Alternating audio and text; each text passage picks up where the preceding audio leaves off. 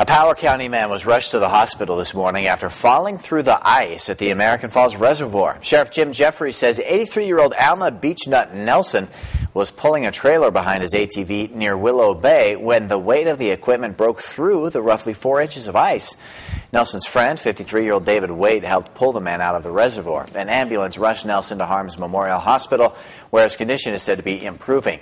Wade was treated at the scene and released. Nelson's ATV and trailer are still submerged at the reservoir, and Sheriff Jeffries says he will not send out a dive team to recover that property until the ice melts completely.